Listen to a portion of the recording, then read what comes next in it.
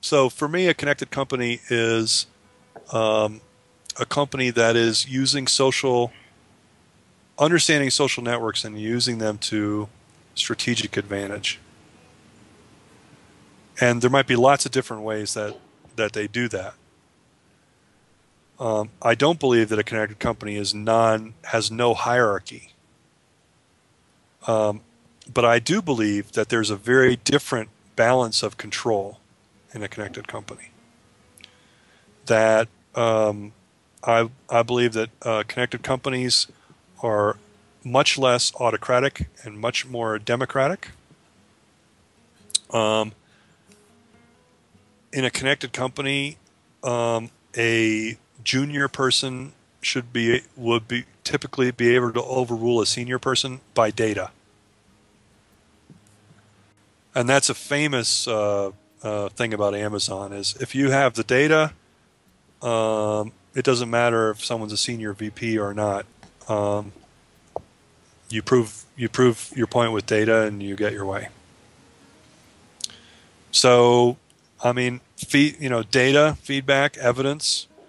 Um, you know, the job of the senior leaders is to set strategy and talk about what we should be shooting for, but also to listen to the data, listen to the information, and have the systems in place to be collecting that data.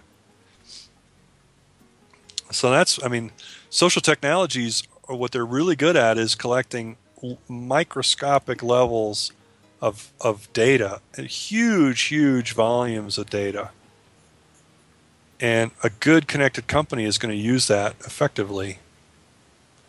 I don't know if that's a hard question to say. What is a connected company in one sentence? It's not an easy answer. I Well, think, no, that's a wonderful précis. You've touched on a lot of different things, but I think the organism versus machine is the seminal element. And I mean, the fact that organisms do respond in real time is so much different from the machine that just keeps on chugging.